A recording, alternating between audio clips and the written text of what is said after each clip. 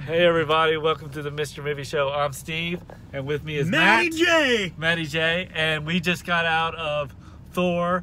Thor. 4. Okay, so before I forgot that. So recap. Thor 1. What'd you think? Good movie. Decent setup. Decent setup. Thor 2. Yeah. Slept through it. Liked it. Liked it. Thor 3. Amazing. Rolled. With the Hulk. All right, now we just got out of Thor 4 and Thor 4. More Thor. More Thor. All right, so Thor 4, more Thor. I thought it was great. Chris Hemsworth owns Thor. He's the greatest Thor. You know, he made that character. I think Tony Stark did a good job. Everybody's been cast very good so far, and Hemsworth is Thor. Thor, yes, and he is so like Forever. Thor forever. And then so this one, Thor is basically like, he's finding who he is again. Yeah. And I thought Thor was this one, and so and then you had Russell Crowe Coming in as Zeus. Zeus baby, Zeus, there it is. And I was really kind of impressed by, kind of his thing of kind of love and trying to find, his.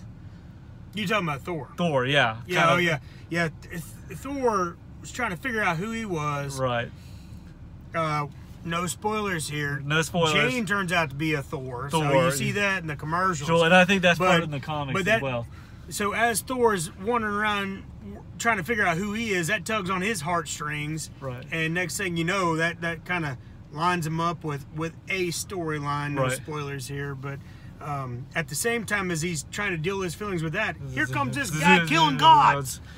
Which is played by Christian Bale. So Batman's back. So it's Batman and Thor. He's killing all the gods. Where is he? And so Where are the gods? Now what I liked about it is I felt like, it kind of, I liked how this one, it's directed by Taika Waititi, and he was also Kog. Yeah. He's cool, yeah. Kog, yeah, and he was also in oh gosh, what was that movie? Something He was about in vampires. He was in Free Guy. Oh, I don't know. But anyway. Yeah, I thought it was pretty good. It wasn't as, I thought Thor 3 was a little bit, This movie's not going to let your panties on fire, but it'll get you still pretty hot. Yeah. Yeah, well, something like that.